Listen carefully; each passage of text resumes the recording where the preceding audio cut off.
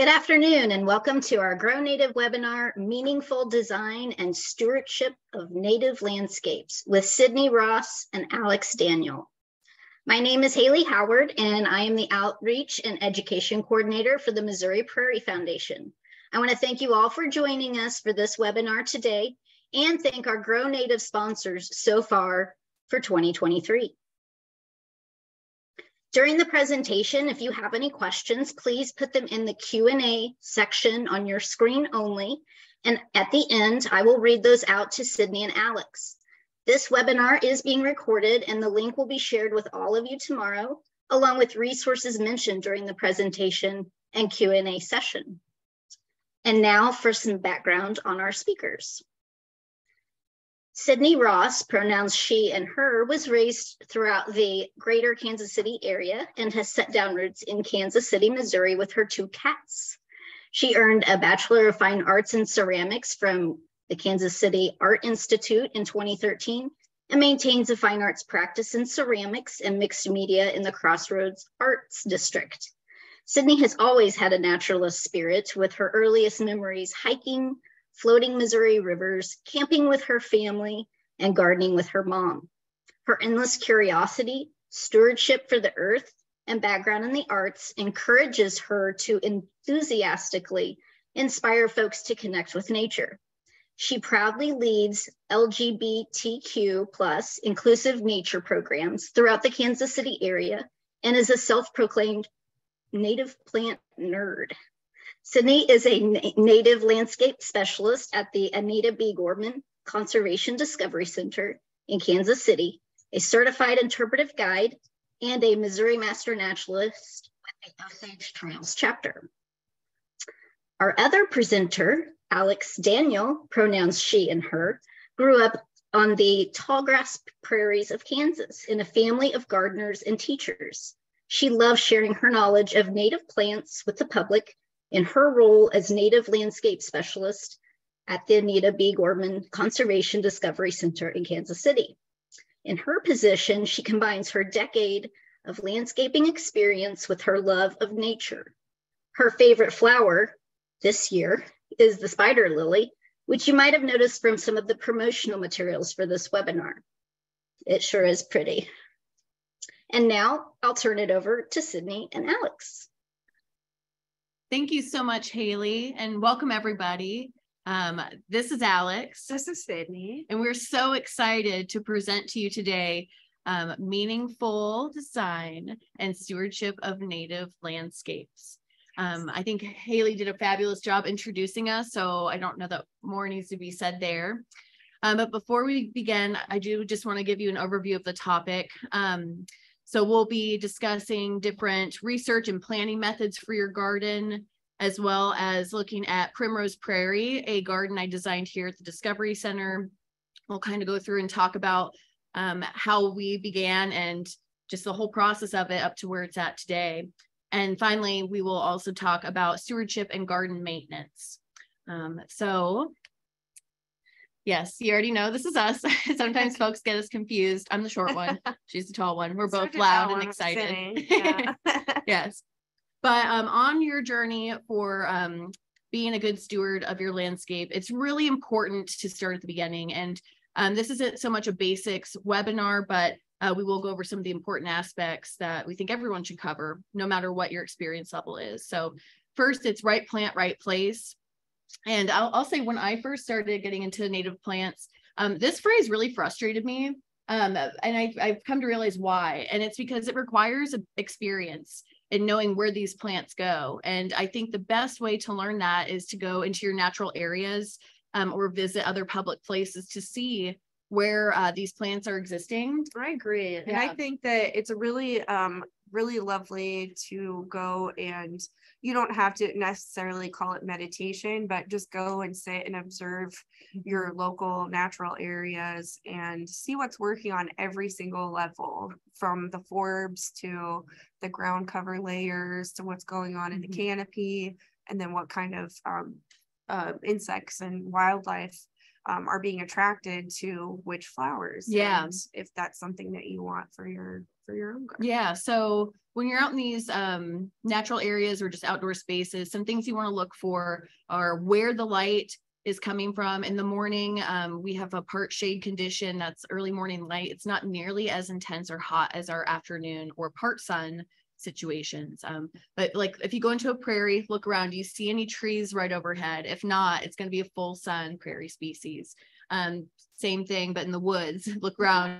If there's lots of tree cover, you're going to need some coverage there. But these are some ways to really help set you up for success just at the get-go. That's right. And we like to, you'll hear us talking about pushing the boundaries of plants, and always one of my favorite things is to learn a different condition that someone's growing something in that maybe like isn't commonly known, and that we can try and see how the plants move around. But it is good to have that knowledge at the beginning, especially if you're just getting started. Absolutely. And it's just a good refresher. I think every season I go back through and I feel like I'm kind of relearning some things. Like I'm really looking forward to spring ephemerals and kind of getting a refresher on that. But with those observations, this is part of the research, right? And it depends on how you want to approach it. Some folks, okay, so I will just say these are both of my methods. I know it doesn't seem like it would be, but I love to sketch and kind of rough things out. And I also love spreadsheets. I don't know, I'm one of the lucky few who likes both. And so if you do better gathering information and plugging it into your computer, or if you really want to see the different colors, like the blooms or the foliage has throughout the year, you can document that. Or if you just want to sketch things out just to get your thoughts on paper, I think there's several approaches you can take to planning your garden for landscape design. But those observations that you're out in the field are going to really influence the plant decisions you're going to make. So just be sure you're doing your research and kind of planning things out. And then, of course, I love to reference this image from Claudia West and Thomas Reiner, Planting in a Post-Wild World. They outline some really simple design elements, which I like to utilize in my designs, starting with the top, your structural layer.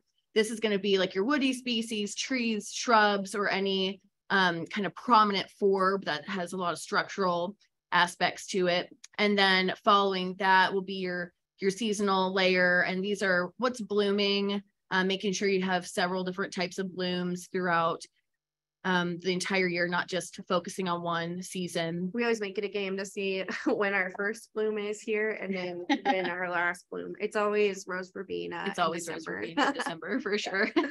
And then finally, one of the most important aspects, but definitely the layer I would say for last in your planning decisions, is the ground cover layer. You may be familiar with this as green mulch. It's utilizing these lower growing species that only get to be about 6 inches or so in height. So they don't necessarily outcompete the larger plants, but they fill in those gaps.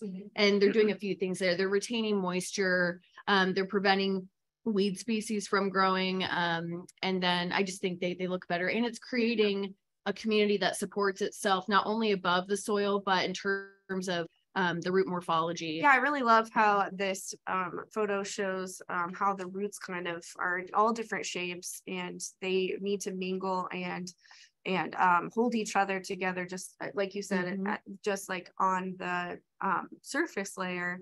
And I think that one of the most important things, or one of the big things that people who are putting in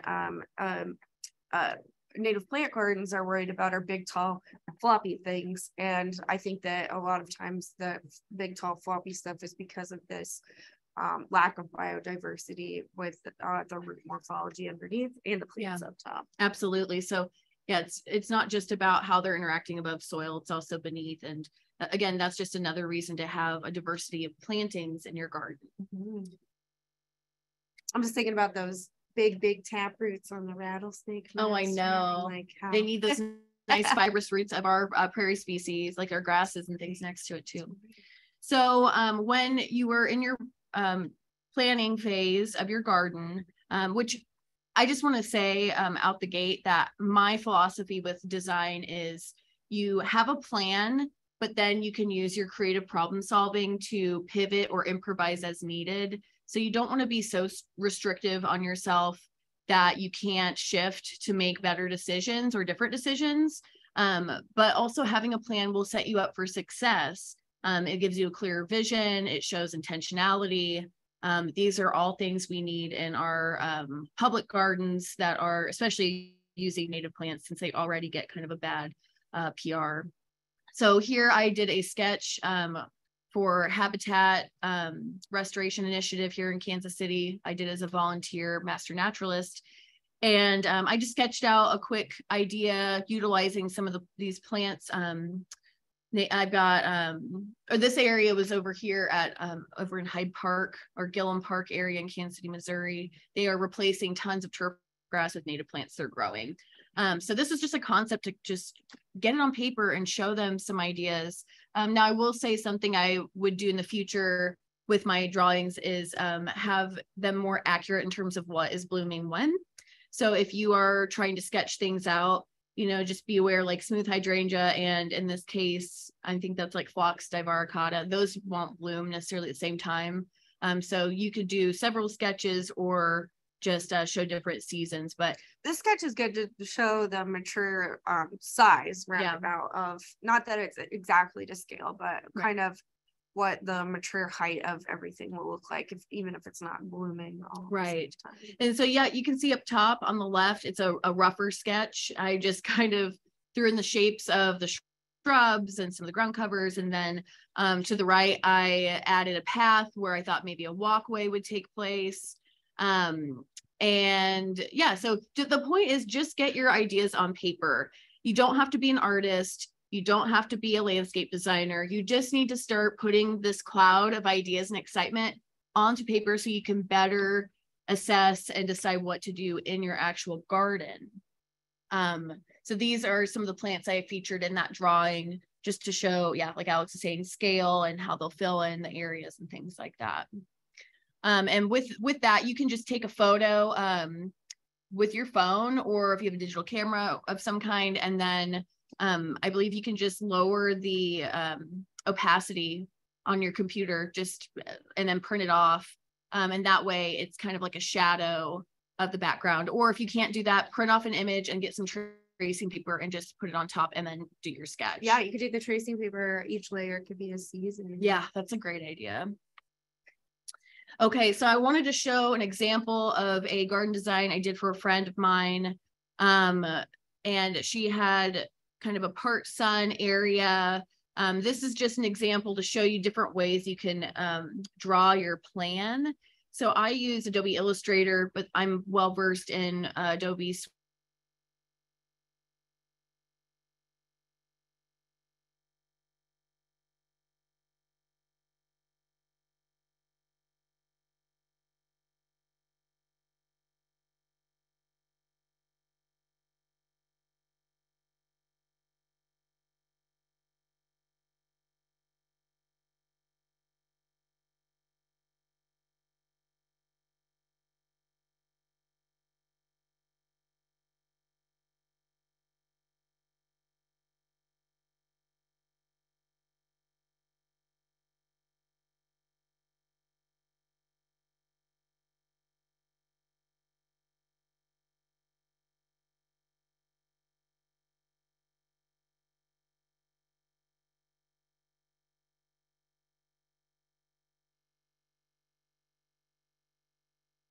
Folks, I believe we have a technical difficulty, so if you could hang tight just 1 minute, we will try to get everyone reconnected. Thank you.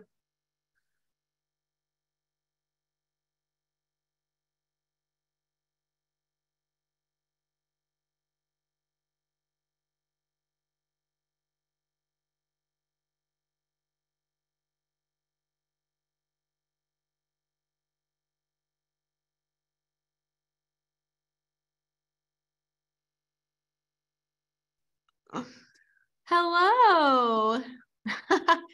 Sorry about that, everybody. Sorry. We had a brownout at the Discovery Center.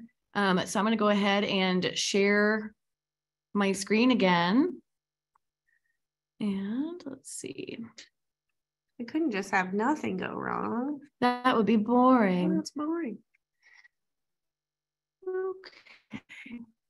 Oops. Okay, here we are. Okay. Okay, so the reason I brought up design is to show everyone just another way of doing designs. Again, there's so many approaches. It doesn't have to look this refined, nor does it need to, it could be just whatever it is you need and where you're at. That is the best way to set yourself up for success when it comes to planning out your garden. So this is what that garden ended up looking like when you planted it.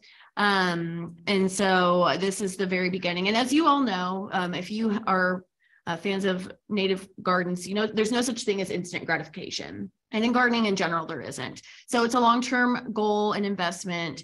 We all know the phrase, first year you sleep, second year you creep, third year you leap. So this is a good example of it being initially planted. Yeah, and we did solarization on this piece, and part of it was pretty full shade, and that was actually the issue, was that they were trying to grow grass under a really full shade and a really dry slope. So this is going to look so much nicer. Yeah.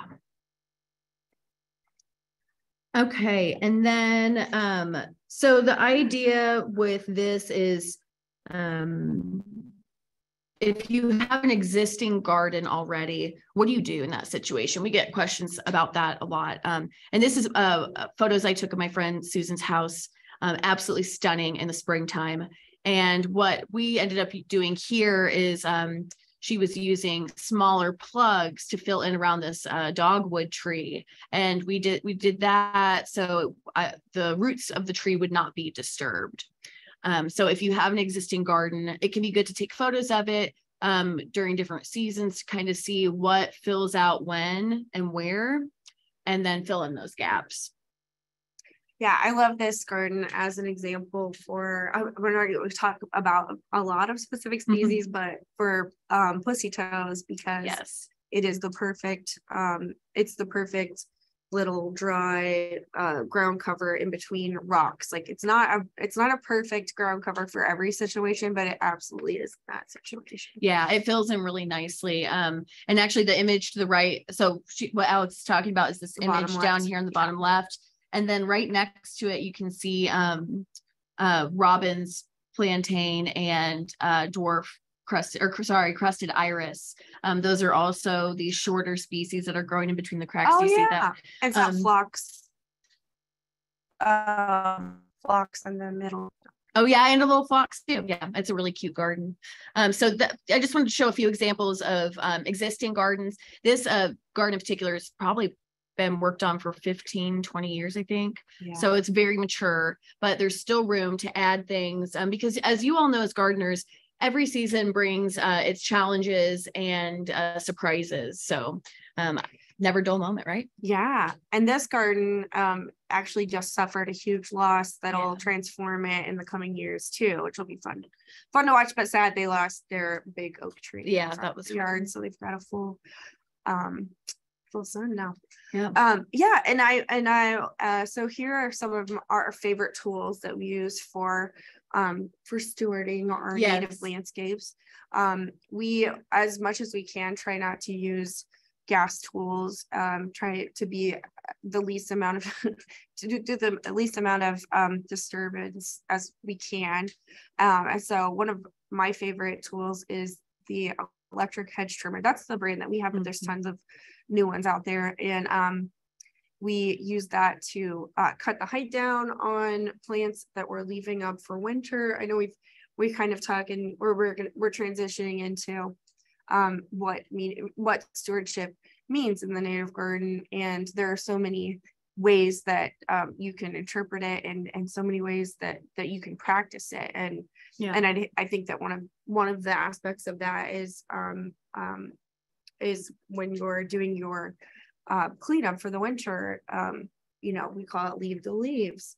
We're going to talk about some soft landings. We're going to talk about cutting stems back. And so that's one of the things that one of our hedge trimmers are what we use to cut stems back.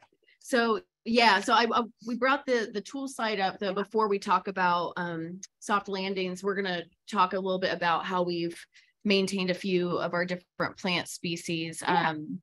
So we use the hedge trimmer in that way. And then 5-point paint scraper is my favorite weeding tool. And you can use that to get in between, you know, cracks and underneath roots when you need to sever underneath the plant. And then we always have our trusty Felcos on us too.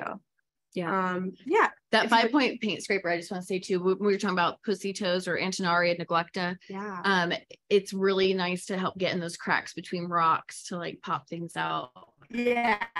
So it's nice for your knuckles.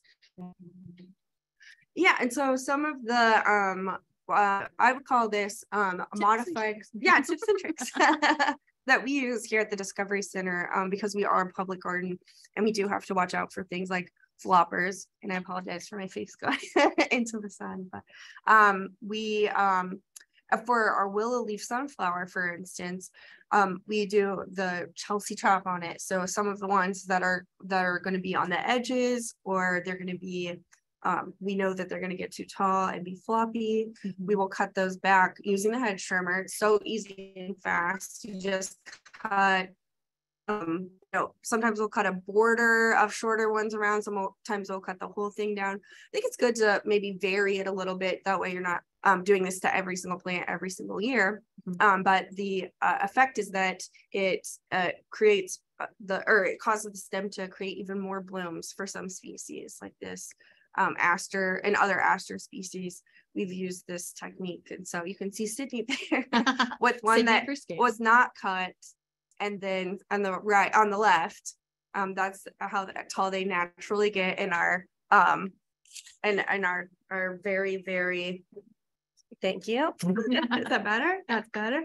In our too good for too good soil and too much rain in Kansas City here, they're a little bit spoiled. But so anyway, on the right hand side, that's ones that we've cut in early summer.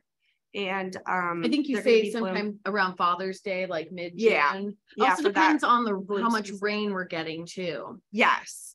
And so they'll bloom more prolific with their blooms, which means more, you know, food for pollinators. And then it's shorter and a little bit more compact for if that's something that you need to have in your garden. So yeah, that's just one of the techniques we like to utilize here. And I think maybe your slide's out of order a little bit. I see. I apologize. Anyway, well, we'll roll with it. So we'll get back to some of our other techniques for landscape maintenance, but we're going to focus on Primrose Prairie, which I mentioned earlier, kind of as a site study.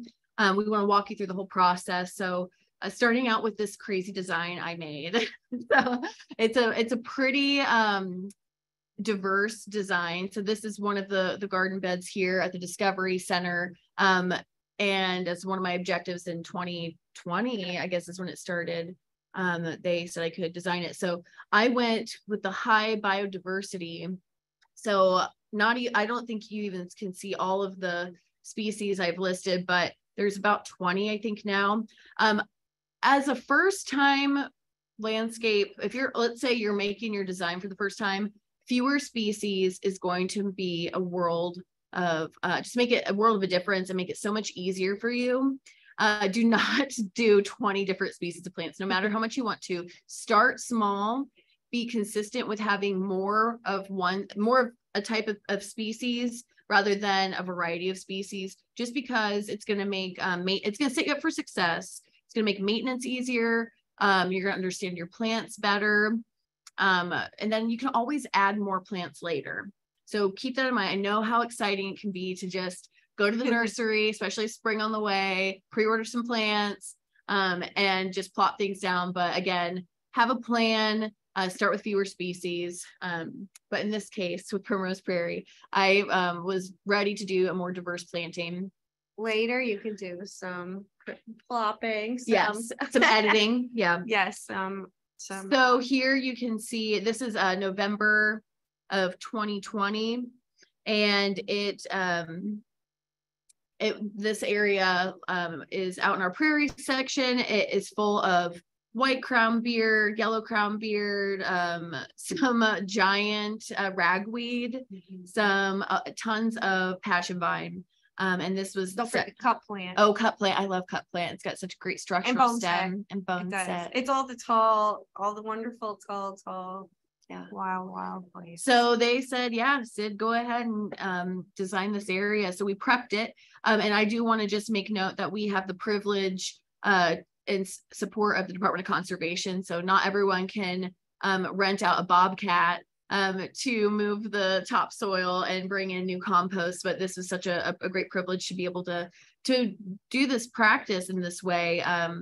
Because it was a really great opportunity to set this garden up for success. So the reason we removed the top part of the topsoil rather is it had an extensive seed bank, which would have made competition for our new plantings very challenging. So we just went ahead, and since we had the resources, we removed it. Not only a extensive seed bank, but also huge clumps of roots from mass. A lot of these really big, tall perennial plants. Yeah. So, some more annuals, but yeah. So we scraped that soil. We brought in some new compost. And then the image on the right, we covered it with black plastic and pinned it down. And then the rocks that the boulders we ordered, we were able to place them on top. And the reason we covered it in plastic was to help prevent additional seeds from the neighboring areas fall into that fresh compost. You can see behind the plastic, there are 2 of our brush piles that we created for habitat and to keep the stems on the ground, but they were right in the first picture. You can see the really seedy seed head. Yeah. Right up against all those seeds coming right in. Oh boy. And they do. That white crown beard is a very special. It is. So fast forward to the following spring when we go to plant. We removed the plastic, cut it out from the rocks as best we could. The first thing we did was lay our border. So when it comes to garden design, make it intentional, have clean borders, distinguished edges, show that intention. It's also just going to help you better visualize your space and the parameters of your garden bed you're working on. And then I like to plant in sections, but I will lay everything out in that section before I start planting. So you can see the example on the left when we started to plant. And we didn't have all of our plants available all at once. Plus there were over 400 plugs we put into this garden bed. So, and it was just Alix and I. So we wouldn't have been able to probably do all that in a full day, or I guess if we had, we would have been. Yeah, it was a bit of a blessing that we had to get plants from a few sources. It was great. We were able to support several local nurseries. All of them, I think. I think so. Everyone's in this. So yeah, it's really cool to have been able to document this process. But yeah, so you see how it was planted in May, and then we did a light hardwood mulch over it, and just a month later we had some of our first blooms with butterfly milkweed, Asclepias tuberosa, and some other plants. Yeah, so then fast forward to August and October, you can see how the landscape is shifting. So I do want to make note of something in this image though, a couple things. Don't be afraid to shift your garden as you need to. And what I mean by that is, so I don't know if you see on the right, those 2 hackberry trees featured in both images. Well, even though the species I had noticed in this spot before were prairie species, I did not know how far the canopy was going to stretch over this garden. So though I planted mostly prairie and savanna species, there is still quite a bit of shade from that hackberry, especially in the summertime, late summer, when the sun shifts. And so again, with our privilege of working at the Discovery Center, we were able to trim up some of those branches off of the hackberry to accommodate. Now, that's not probably like a realistic expectation for your garden. So what I would say is if you realize maybe a plant is leaning, needs more sun, needs more shade, don't be afraid to move them.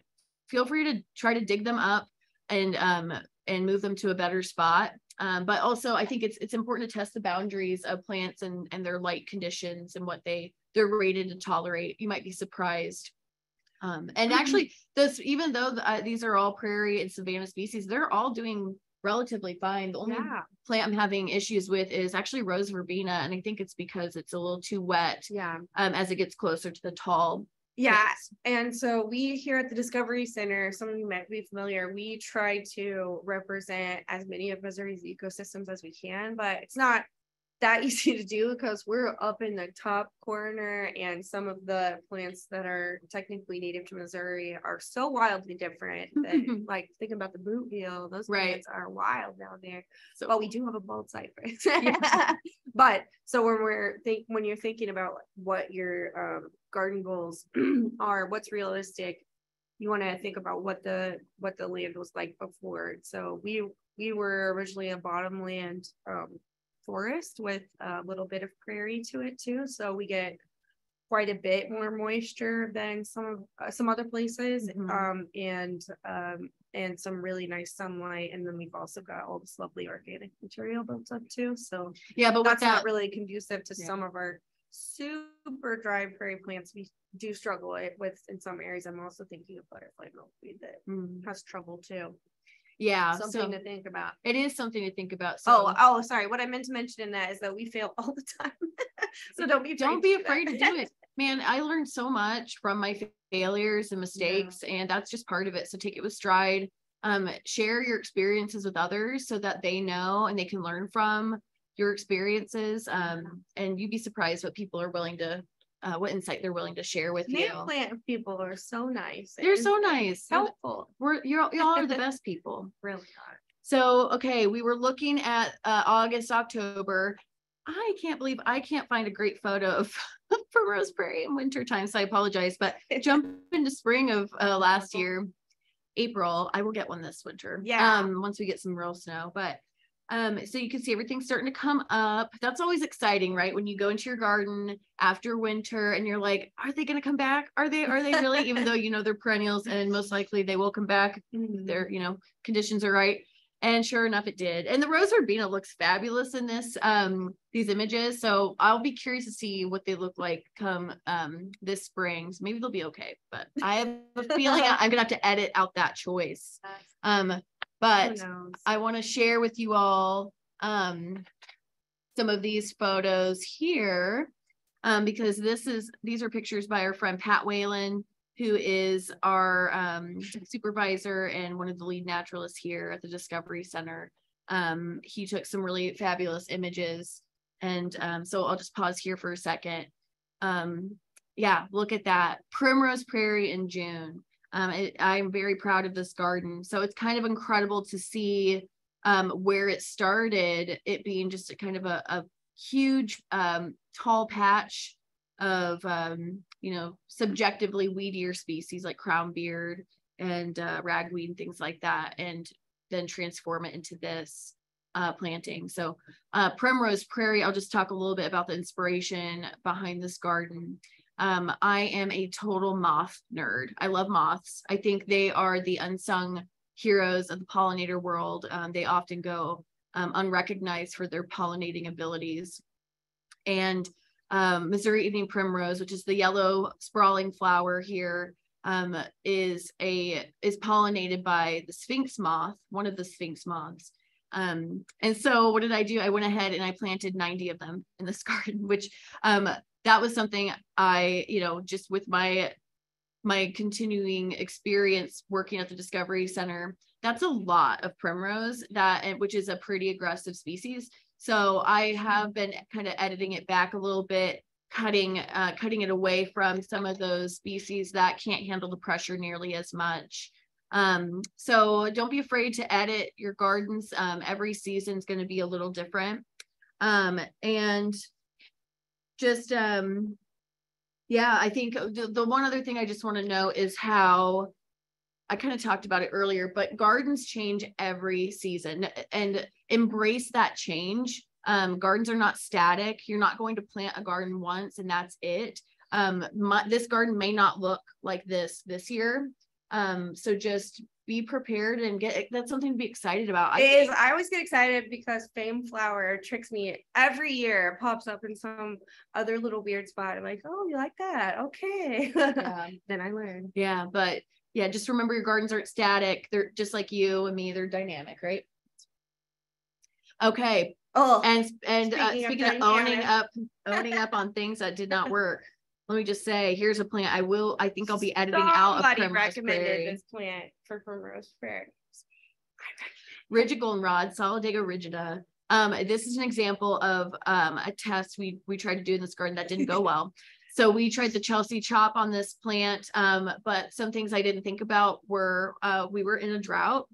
Why didn't I water that after I had like stressed this plant out? Or did you water it too much? No, I didn't water it at all, but then you can see it still developed powdery mildew anyway. So I have heard that, sorry, the sun is chasing us. So that was something we learned about this plant is it's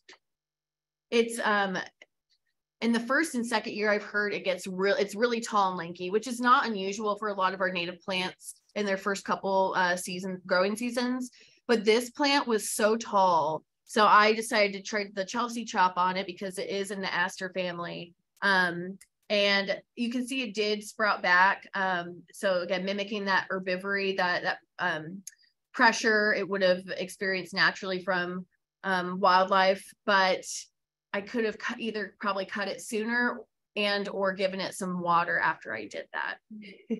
Anyway, I just wanted to share that with you all. Yeah. So, and I'm going to try it again. I'm going to try the Chelsea chop again this year on this plant, but just knowing how things went last year, maybe I'll have a slightly different approach. Yeah. And the drought, drought, always want to keep that in mind too, especially when, you all already know this, I'm sure, but especially when you're planting new gardens, you want to make sure and keep those watered for the first year, especially in the last couple of years. We've definitely had to, we don't normally water in a normal rain year, but the last couple of years we've had to turn on the sprinklers for some of our more established beds. So no shame in watering during a drought.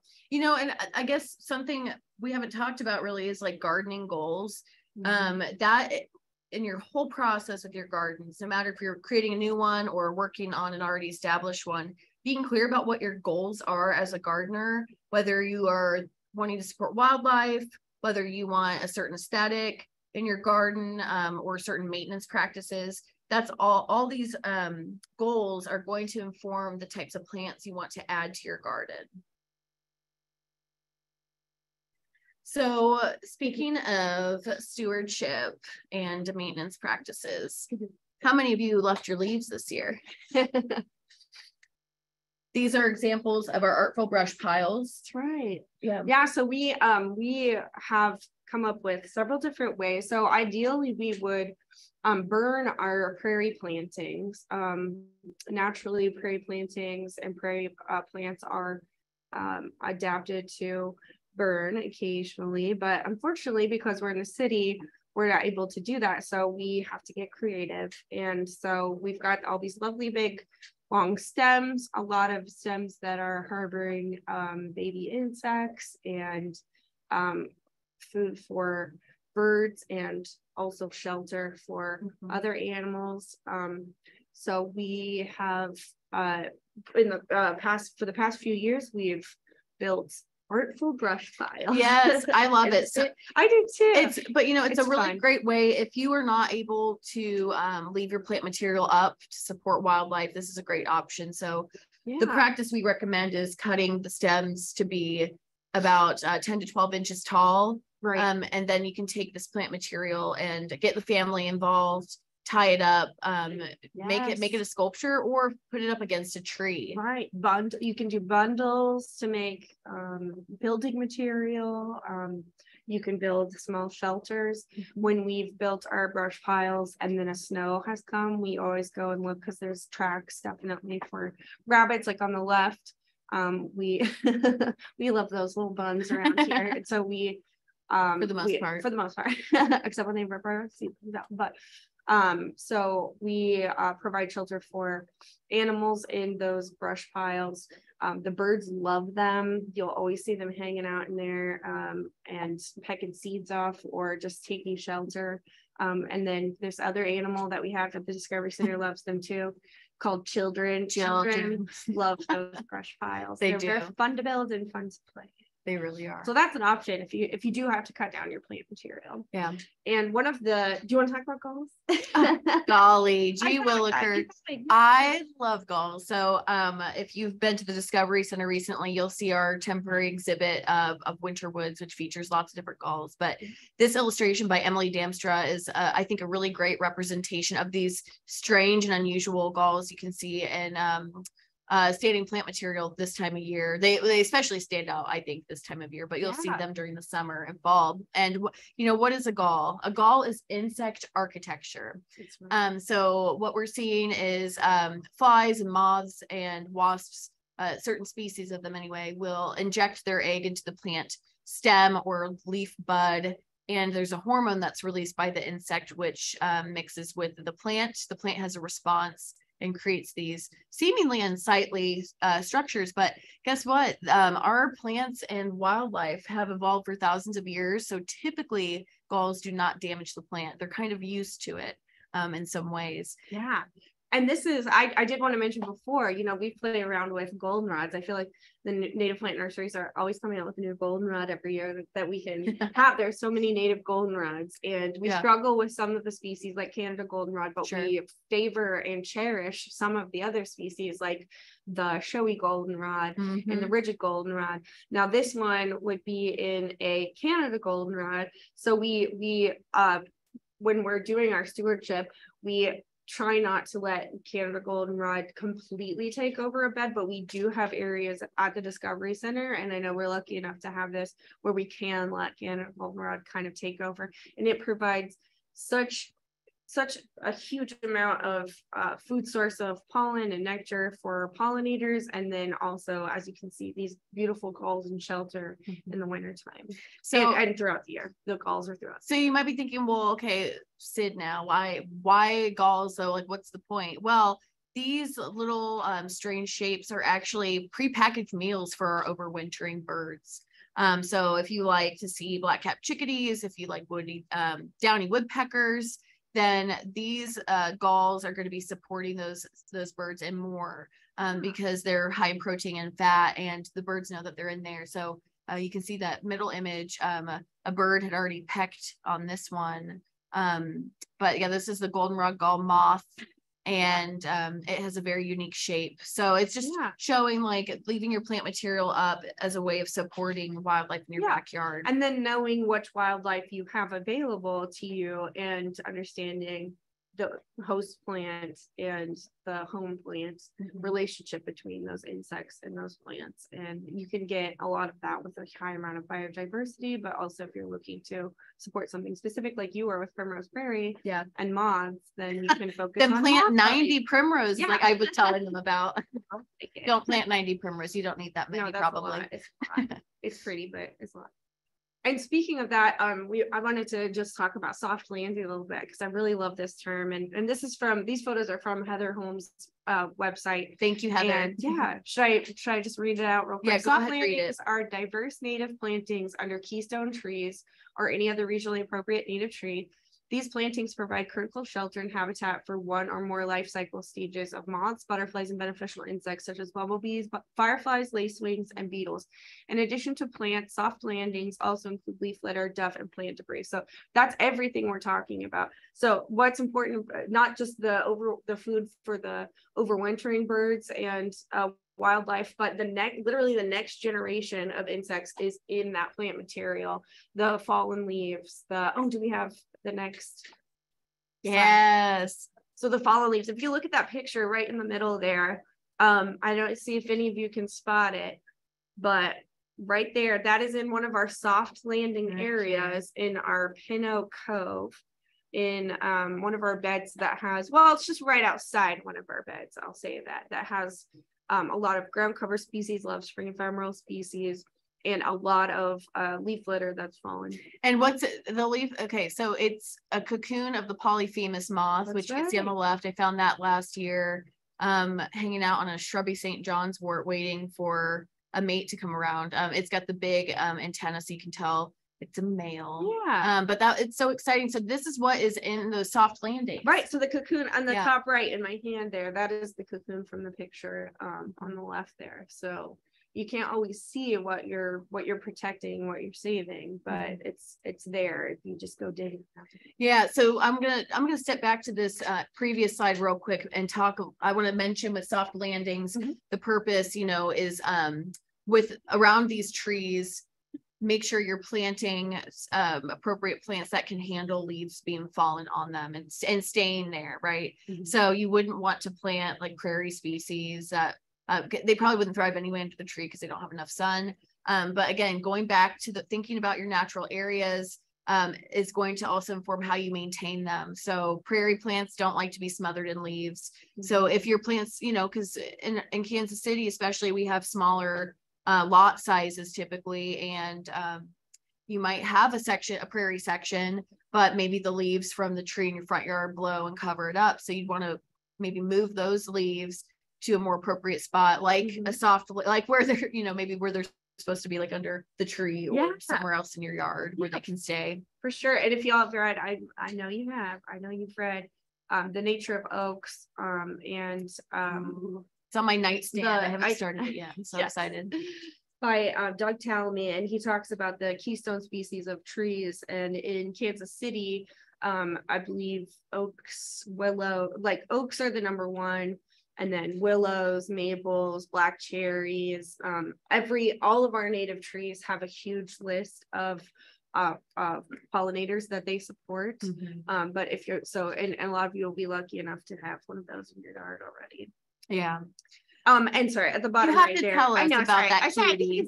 That was the first time I ever found a I guess it was overwintering or taking shelter there, but that was in a smooth hydrangea. I know, I felt awful. I never cut another stem after that.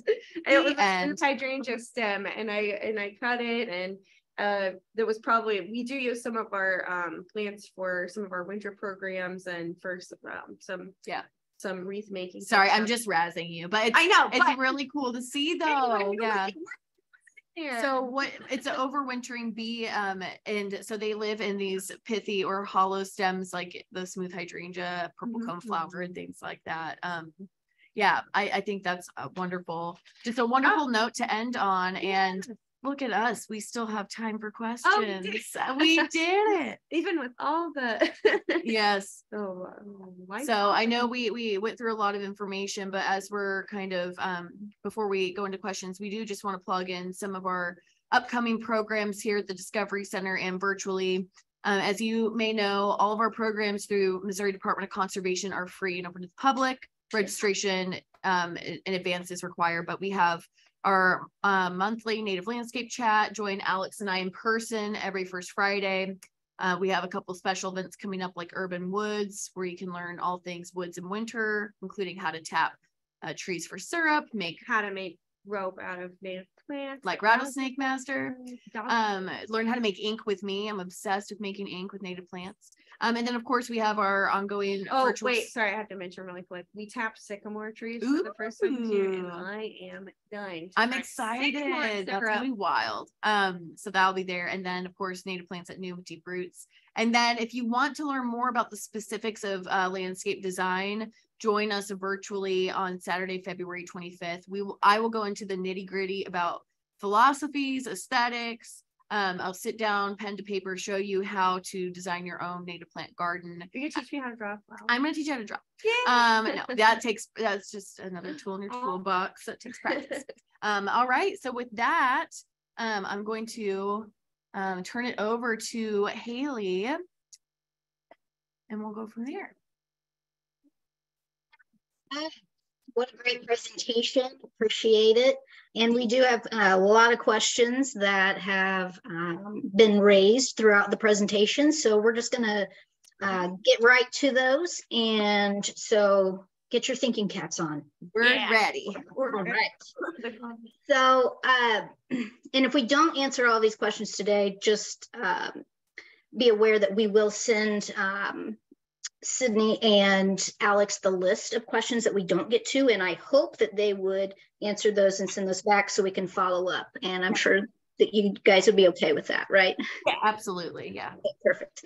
So at the beginning of your slideshow, you had a spreadsheet of heights and widths, and Gerald was asking what the color grid displayed at the bottom of the sheet represented. Yes. Thank you. I'm glad that you asked about that. And so that spreadsheet was inspired by our friend Anya.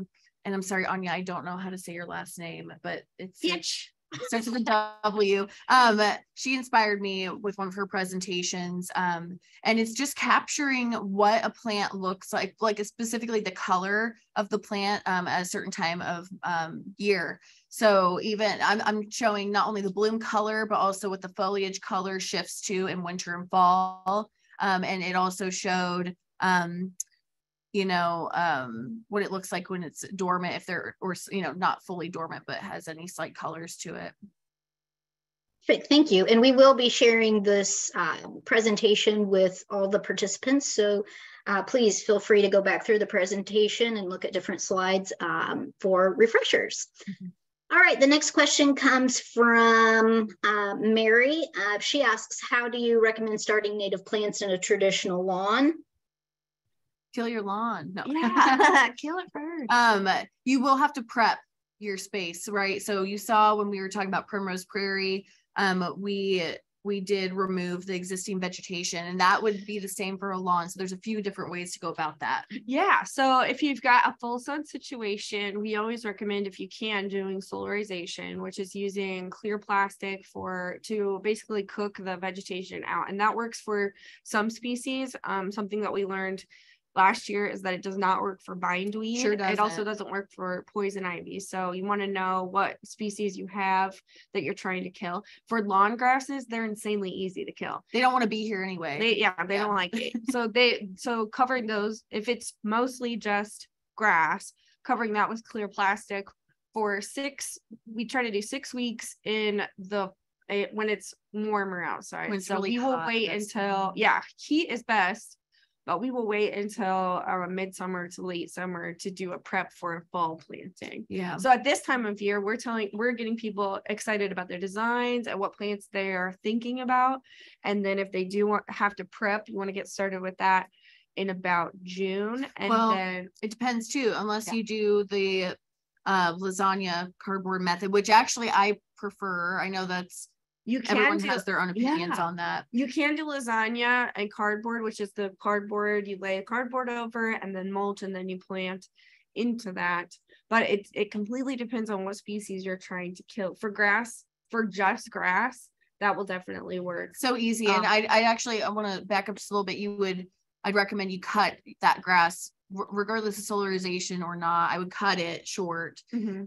Water it, and then either you're covering it with plastic or you're covering it with cardboard. And then I actually do compost. I don't do mulch on top, and I plant right into it. But you could use unless you're talking about mulching with compost. But it's on our for some of our and it always depends, different mulch for different people. But we try to use only hardwood untreated mulch for most of our beds. In Primrose Prairie, use a lot of rock, which is appropriate for the site, and then for our woodland plantings, we try to use either chopped up leaves or natural hardwood mulch. Yeah, but we'll go into more detail about prepping your garden for landscape design at our program on Saturday, February 25th. Yeah. I just have to mention you take the plastic off at the end of the 6 weeks. Oh yeah. And then you can don't plant into lasagna. Yeah. No, don't do that. But you can do the lasagna, you can plant into the cardboard. That's all. Thank you. All right, next question is from Karen. She's asking, after taking a picture of an area, do you blow it up and then use that kind of as tracing? Yeah, that's I showed that method earlier, how I took a photo, or we had a photo, and you can either, I think the easiest way, if you don't know how to lower the opacity, don't worry, and if you're like, what are you talking about? Just print off the image and get some tracing paper from your local art supply store, put it over top, and you can just trace the general shapes and then fill in with your own drawings of what you hope to see in your landscape. Great. All right, the next question is from Debbie. She has a slope covered in, or she needs a slope covered in ground cover to avoid mowing. The high point is at the end of the yard and the lowest point is next to the neighbor's fence. Do you have any suggestions for good ground cover plants for a slope in mostly a sunny condition? Yeah, wild strawberry. How about that?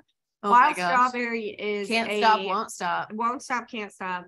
But it covers the ground, and it loves a sunny situation, and it creeps short. Really low. Yeah, it's nice and short. Very short. It definitely will spread. Definitely.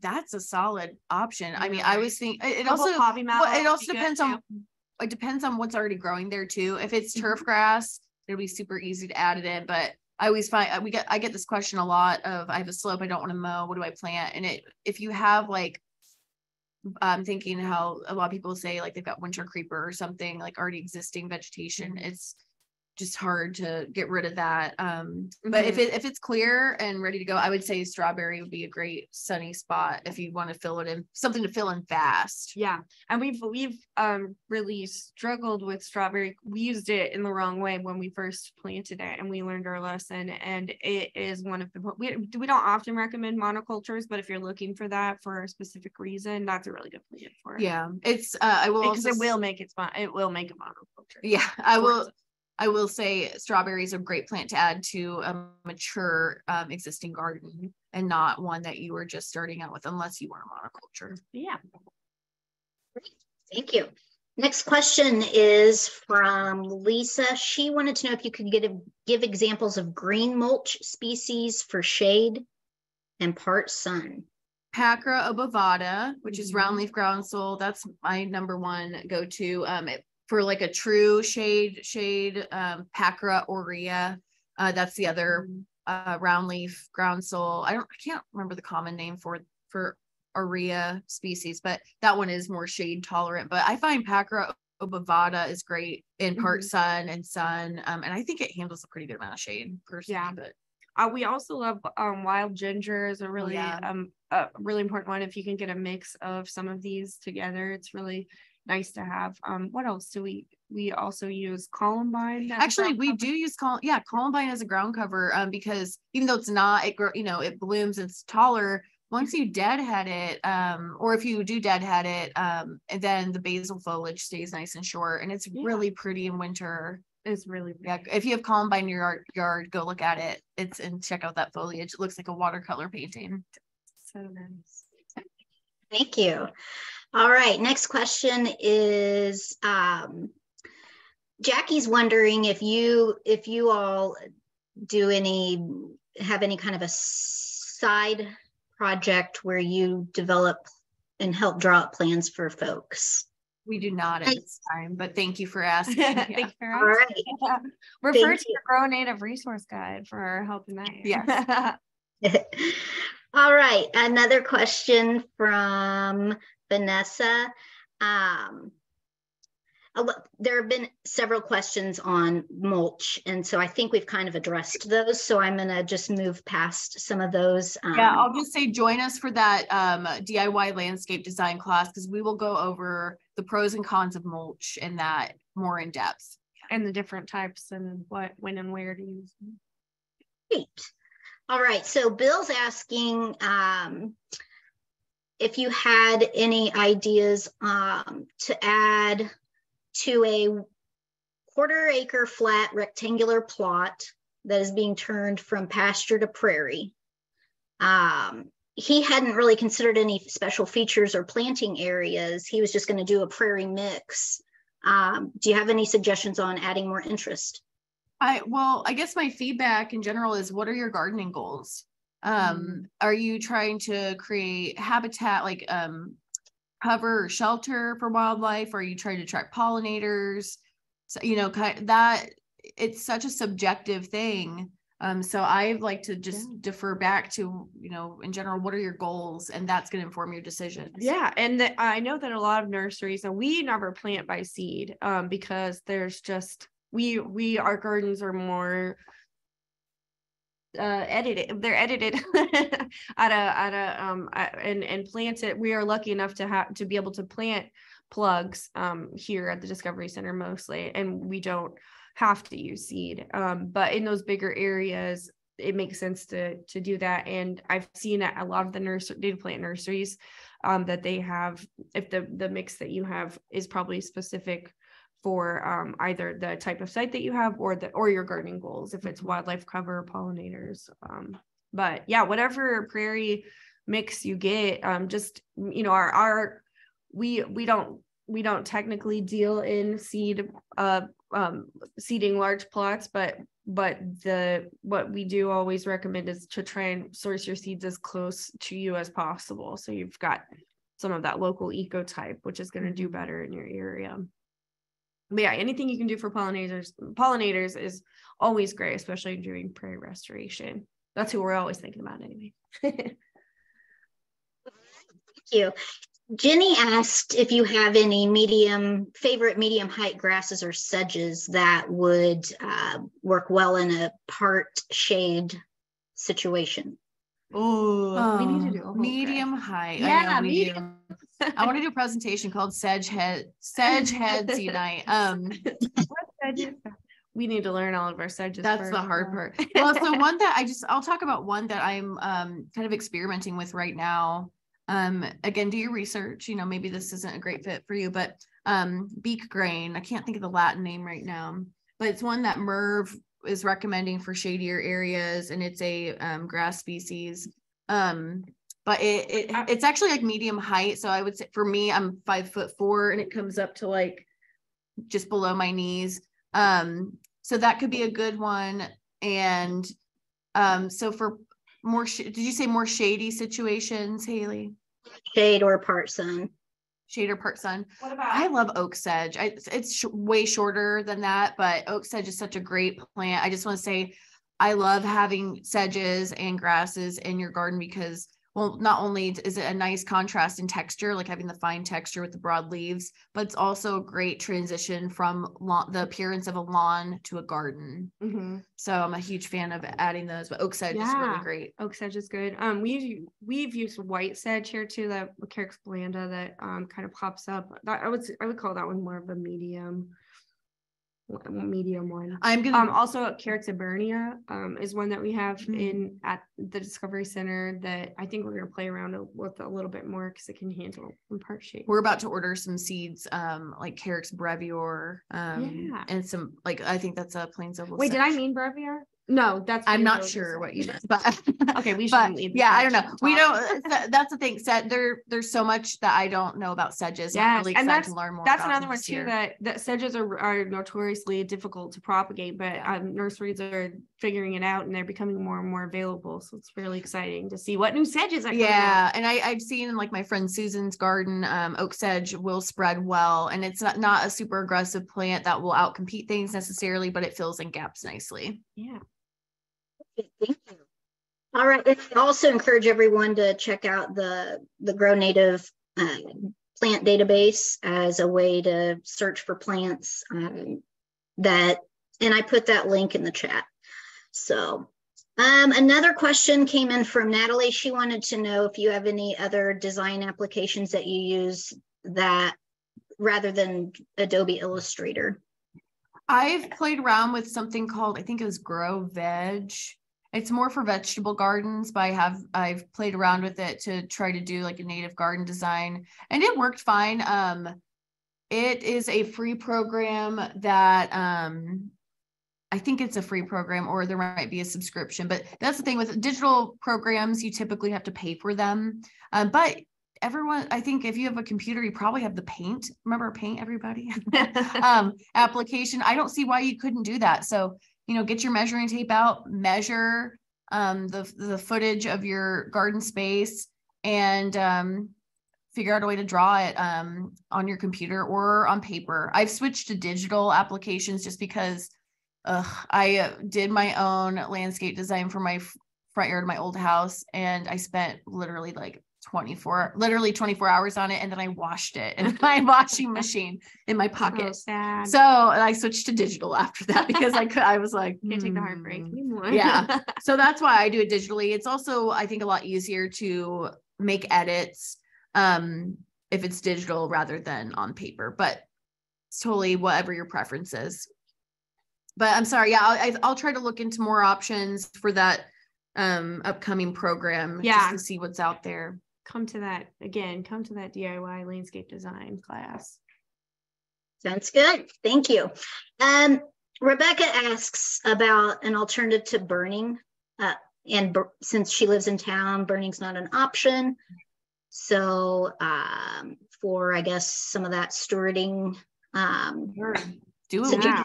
Yeah. So we end up raking off, and we've learned a lot of lessons from this, like what gets smothered, what can't really handle leaving the plant material up, what time of year to cut back so that we're not damaging a lot of stuff. And that can be very difficult because we're quickly, and I'm feeling the stress of it, quickly approaching the time where it's too late to cut stuff down, but we cut a lot of stuff down. Yeah. And that's we're going to typically try to wait until the end of February, the beginning of March, when it's warmed up a little bit, so that some of those insects have time to come out of hibernation, or if they're getting displaced, they're not totally ruined. Right. But so what we do is we take our prairie material. We if you want to, you could leaf blow it off or just rake. Light raking. You don't want to accidentally damage the roots beneath the soil or any basal foliage that's still semi-evergreen. Yeah. So like lightly rake that, whatever you've got on it, leaves or whatever. And then if you're able to add that to a brush pile that's under a tree, near a tree, in your compost bin, whatever you've got. Yeah, but again, that's for prairie species, right? Yeah, and just so prairie species. The full sun or sunnier species, they don't like to be dumped on with plant material. And those artful brush piles, like that's do what we do. We're not allowed to burn here either. And so we cut them to 10 to 12 inches tall and then make a cute sculpture. So. Yeah. Or a cute arrangement. And we just did a winter beauty program, or Cydney did a winter beauty program last weekend. Like I say, I cut arrangements, save the seed heads, do that first of all. Yeah. We also, in some of our areas, just to quickly mention this, when we're cutting back, if we do have to cut back the plant material, we're paying attention to what seeds we want to keep there, either for food for animals or for wildlife, or if we need something to reseed. Yes. Like in the case of the liatris. Primrose Prairie, we did that. I don't think I mentioned that. But yeah, we ended That's up. part of the stewardship process. Absolutely. Knowing what seeds you need to have laid back in there or left into the landscape. Like I removed all the seeds from the stiff goldenrod, thinking I'm probably going to edit out that plant completely. Right. But I left the liatris seeds because I want that to reseed, because they're tasty to the corms are tasty to wildlife. So. Yeah. So voles eat that. Yeah. So, and sorry, I'm totally hijacking this, but one thing we were going to talk about at some point was that notion. Yeah. And so if you want to have the beauty of the, like blazing star, for example, in your backyard, but it keeps getting eaten up, plant more. So that way you get both. You have it for wildlife, you have it for yourself as aesthetically pleasing. Yeah. That idea. Yeah. If you see something working, like it's getting devoured, just add more so you can still enjoy it. Yeah, that's always our philosophy. We struggle to keep swamp milkweed alive here because everything eats it before it will even flower. And then when it tries to flower, they eat the flowers because there's no leaves left. So our solution is, we'll just have to plant a bunch more swamp milkweed every year. Great, thank you. So John is asking, when do you do the Chelsea chop? And from what I heard, it kind of depends on weather conditions, but typically in the May, June, depending on the species. Like if it's a later blooming plant, like a fall bloomer, you can cut it a little later in the season. But if it is going to bloom before the liatris goldenrods, you're going to cut it a little earlier. Yeah. Just totally depends on the bloom time. So for example, like with our aromatic aster, when we've done it before, we'll usually cut it in half in like at the probably end of July, maybe even beginning of August. That's one of our latest. Well, which one? Too late. That's way too late. Sorry, we do. It's. I hate. That's our late. I'm sorry. It's mid-June. It's. I know. It's so. I feel you. But that's aromatic Father's Day one of our is latest blooming species. So what you would say, you could chop it up into mid-June. You just don't. It's gonna get so hot come July, and I cut that goldenrod in mid-June or the end of June, and it was still too late because of the drought we had and the heat. Yeah, so it just depends on that too. But I would say stick to mid-May to mid-June, but definitely not before. You don't want to cut it if you see flower buds on it. Right. Yeah, because then it's too late. Yeah, it's going to stress the plant out too much. But yeah, the name Chelsea Chop comes from the Chelsea Garden Show, which happens every year in the fall, and they cut all their flowers short earlier in the summer so that they'll bloom at the exact right time and right height for that Chelsea Garden Show. But this is just a technique to help with floppers and plants that get a little bit too tall, or if you need to have something look a little bit more formal later on. We do it with grasses too. It actually works with river oats, which is a plant that we struggle with a lot because it was planted. It's just a really, really aggressive plant, and it was planted in the wrong. It's a prolific. Sorry, plant. It's very prolific, and it was planted in a few spots where it shouldn't have been, and so it's overcrowding a lot of other species, and sometimes gets too tall for some spots, so we cut it back. Yeah, you'd be surprised to see what will bloom a second time, because again, it's that herbivory mimicry, right? And river oats was one that reseeded, the little seed heads came back, and we're like, oh, we didn't know you would do that. So but yeah, so we are very, very lucky to not have deer here. So our herbivory is just space and rabbits and rabbits and squirrels. So that's something to keep in mind too, is when you're designing your garden, keeping in mind who your buffet is going to attract and maybe plant with. That's a whole other topic, but planting deer resistant native plants, there's a lot of those. Yeah. All right, so again, the best time of year, Andrea asked the question about when to cut back some helianthus plants, and did I hear that you want to cut those back before they bloom?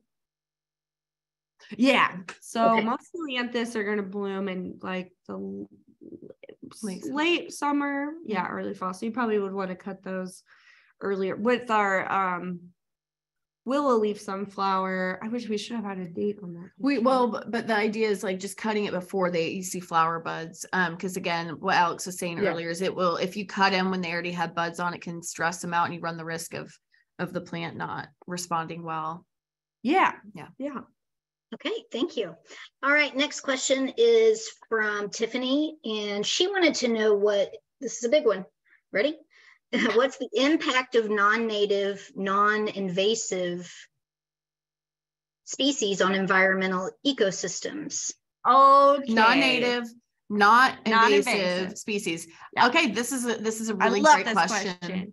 Who wants to go first? I want to go first. Okay, we both, just to start off, have our favorite non-native, non-invasive plants. Hostas.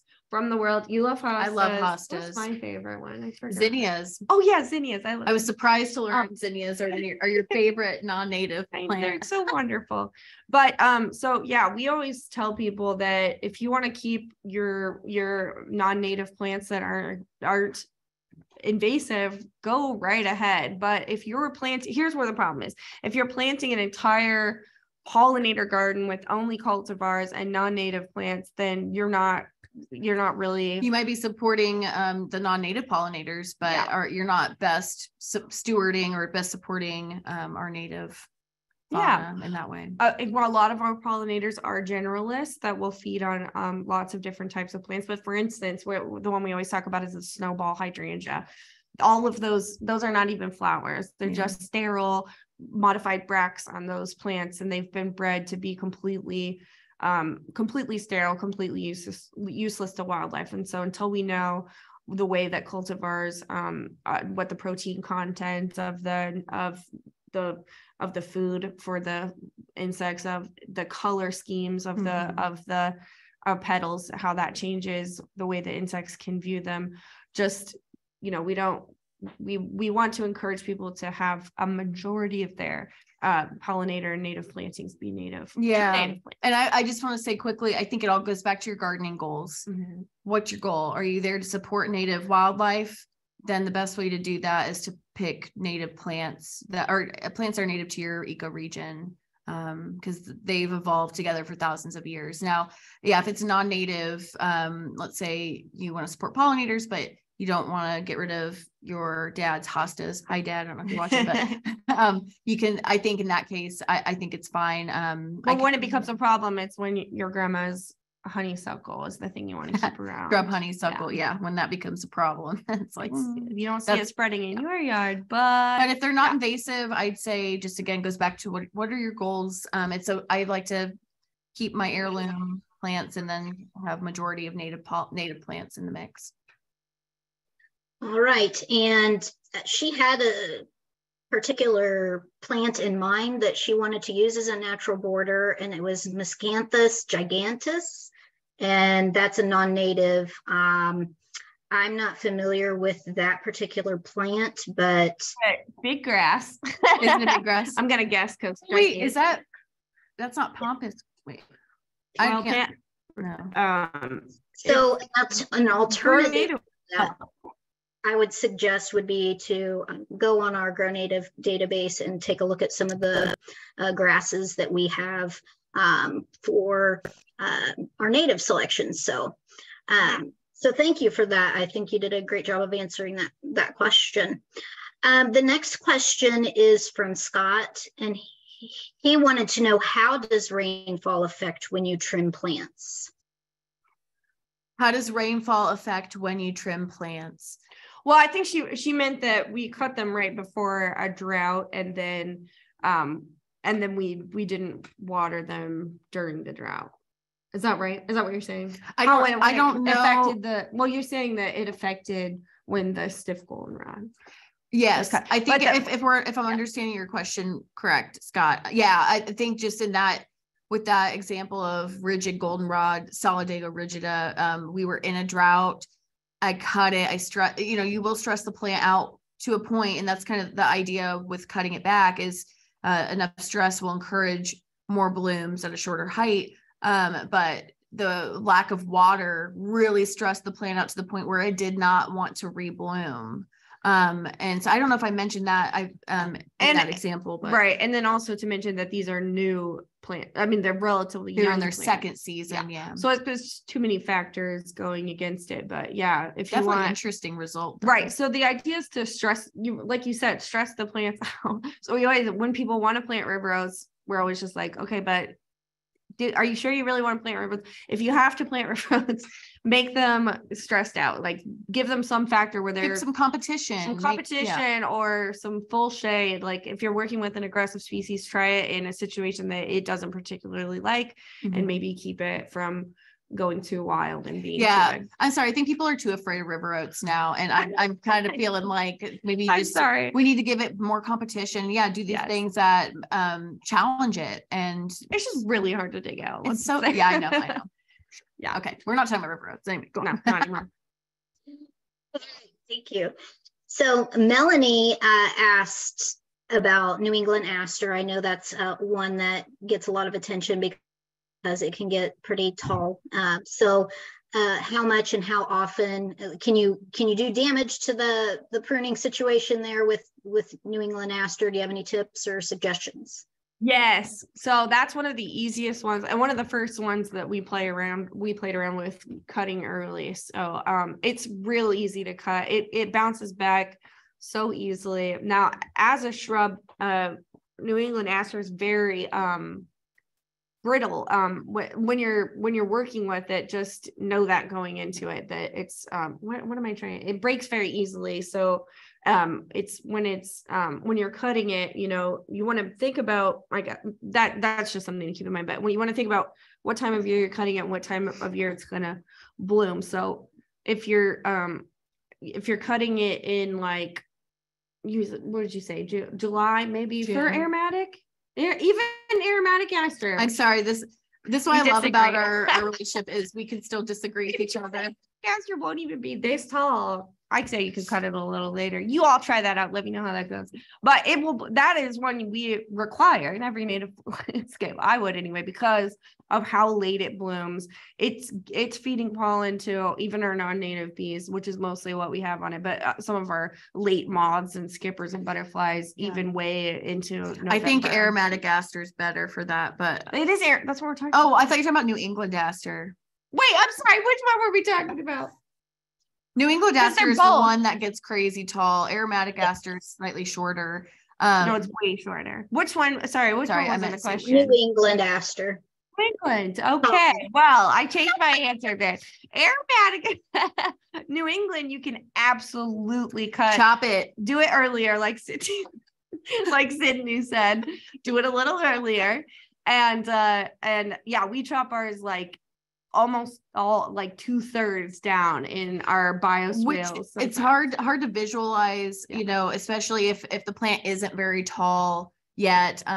You know, my friend Susan does it. We do it with her aromatic aster too, but because she knows that she knows how tall it can get, even the aromatic kind. But with New England aster, you know, you can cut it down to like 10 inches or 12 inches. And I know it seems drastic and insane. Just but try. If you're too afraid to do it to all your plants, try it on at least one and just see what happens. And then you can be better informed for the following season. There's a reason fall plants are taller than all the other plants, because they have to be taller than all the plants that grew before them. The spring plants are short, the fall plants are tall. There's a reason for that. Fall plant, spring plant. If they don't need to be tall in order to attract pollinators, like if they're in a more formal plant, just going to plant. If they're in a more formal garden, you need them to be a little bit shorter, and that's not going to affect the access that the pollinators and the birds can have to them. Then you know, so if you think about it, what spreads a New England aster seeds? Probably a lot of finches, right? Finches are not going to go for that low down seed. They're going to only go for those high up branches or high up plants that they can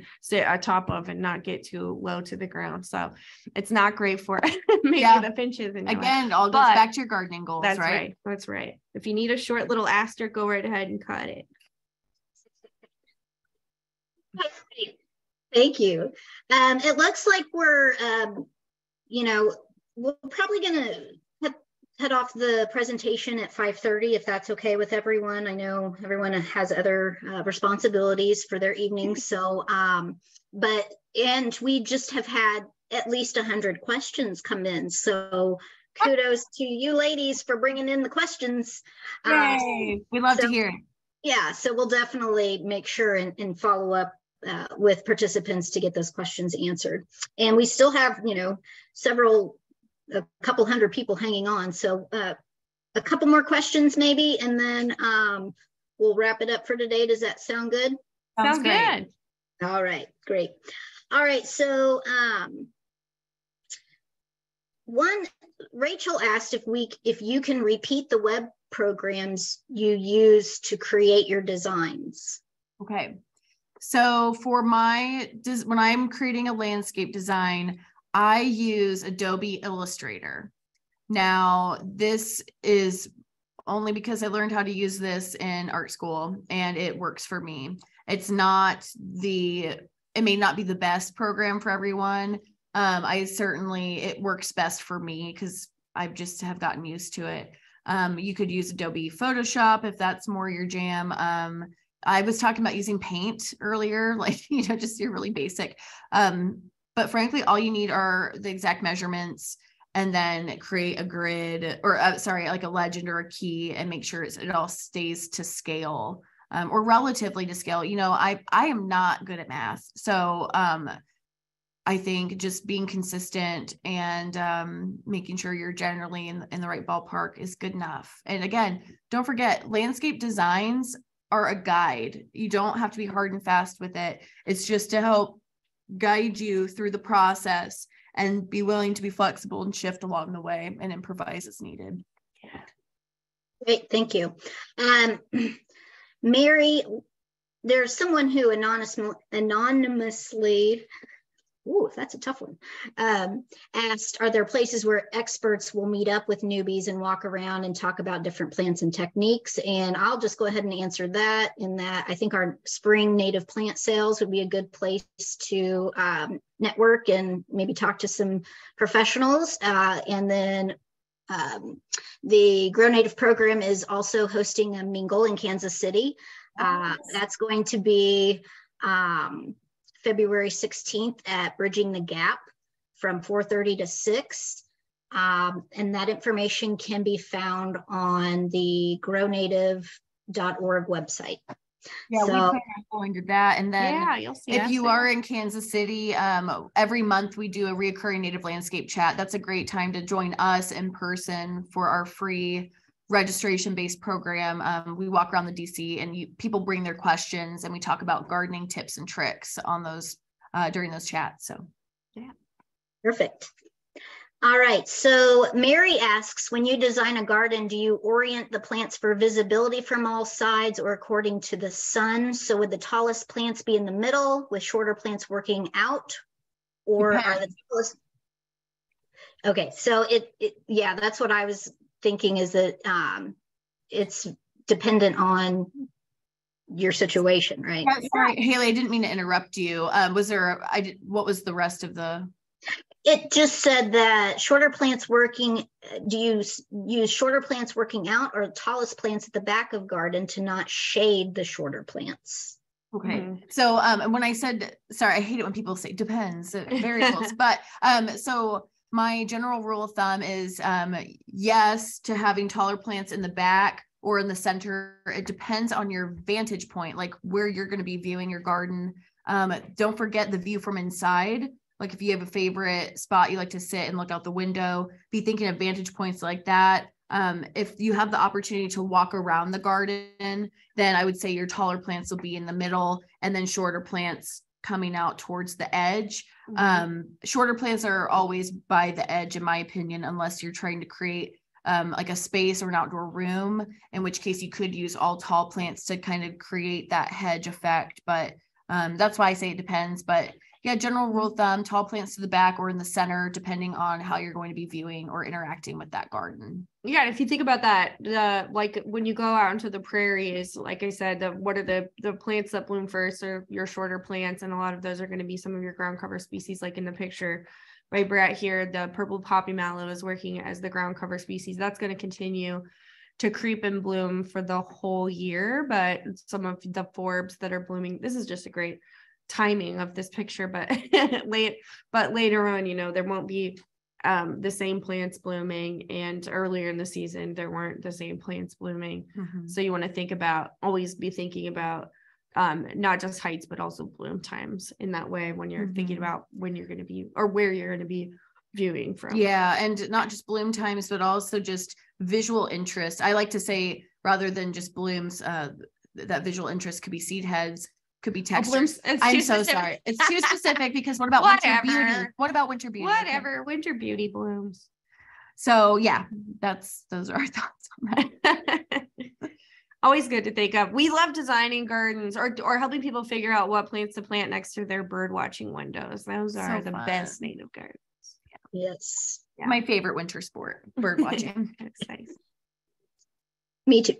So last question, because a couple people asked this. What are the hoops that you used in the border of your prairie? I meant to say it. They're bamboo hoops from Gardener's Edge. That's the website. They're awesome. And I'm going to have to reset that. I want to reset the whole fence because it's gotten a little knocked out of place, but it has been a great way to just gently encourage people, children mostly, not to step all over that garden bed while it gets established. The rabbits don't care, but the kids seem to notice. So you put some lovely climbing rocks in the middle of the bed. So what I know, it's my fault. Yeah, there's two different sizes. So there's short and tall, and Cydney used one or every other one effect, but there's tons of ways you can use them to make a border, and we get maybe about 2 or 3 years of use out of them before they break down. They do eventually break down. We just throw them in a compost bin. Another tip too, with those with your gardening pruners, you taught me this. Cutting the bamboo at an edge or an angle Makes it so much light went off. At an angle so that it's sharp and it can stake into the ground. Sorry, our lights are on a timer, so I'm just gonna scooch up here. So yeah, I love those bamboo hoops. They're really they have a nice clean appearance. They aren't gaudy like rope, like what we had initially, like bright yellow rope and rebar, but it's a nice way, and it's just a nice aesthetic too. So again, that intentionality, creating that border, defining those edges, that can all help in a successful garden. Yeah, that's what we've had to. We're lucky enough not to have deer here, but we do have to design our gardens and steward them with children in mind, with little hands and little feet in mind. So we keep our gardens safe and separate, safe to them too. Yeah, absolutely. For them. Yeah, we have some areas that they're encouraged to explore, but others that we make it very clear that please don't explore. All right. Well, thank you so much, ladies. As I mentioned before, this webinar is being recorded. An email will be sent to you tomorrow with the webinar link and other helpful resources. And then we also hope you'll join us as we host the next webinar. It's Grow Native Masterclass entitled Practical Magic for Pondscapes with Scott Woodbury, and that'll be on February 15th at 4 p.m. And again, don't forget to check out the other opportunities to see and hear from Alix and Cydney. Thank you so much again. And we thank all of you for joining us, and have a great weekend. Thank you so much. We appreciate everyone's time tonight. Have a good one. Thank you. Take care.